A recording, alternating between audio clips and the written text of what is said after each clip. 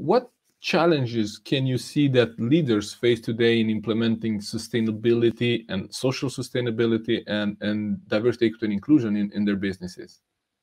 I think that we have a lot of challenges. One of them is that you need to be able to understand and see what you have, and you cannot make changes before you know the conditions that you are in as an employer or in a company. So for me, it's really, really important to do a lot of due diligence, meaning on companies, and to analyze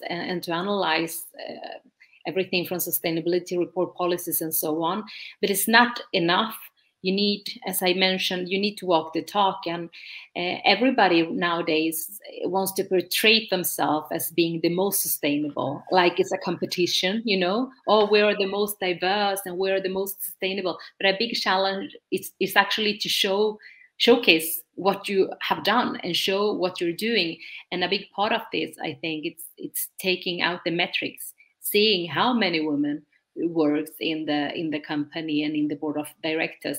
But I think that gender equality is one thing. I talk a lot about ethnic and cultural diversity and inclusion and equity, because I think that that's maybe the biggest problem in Sweden at the moment.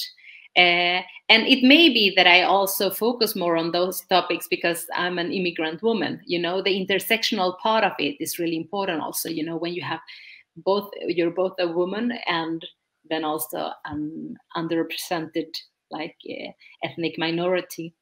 But I think that the biggest challenge is to actually attract diverse teams, to lead diverse teams, but mostly to recruit diversity. Before you can lead, you need to recruit. You need to have the representation.